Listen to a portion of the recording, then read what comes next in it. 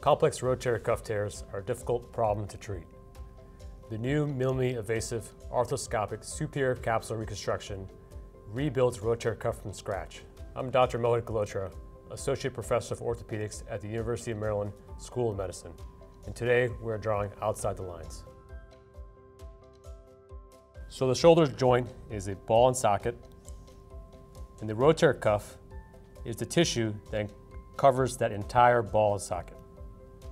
So here's our ball and socket, and the rotator cuff usually is here, but in the setting of a large tear can be all the way retracted into the chest, here. In addition to your ball and socket joint, you also have your scapula, which sits above your rotator cuff here. Now what causes pain in this setting is not just the tear that's pulled back, but also you no longer have the cushion between the ball here and the scapula above it. And when those two bones hit, that causes pain when you try to raise your arm. So in an arthroscopic superior capsule reconstruction, we're taking a small amount of tissue from someone else, putting it through small holes in the skin here, and rebuilding a new rotator cuff.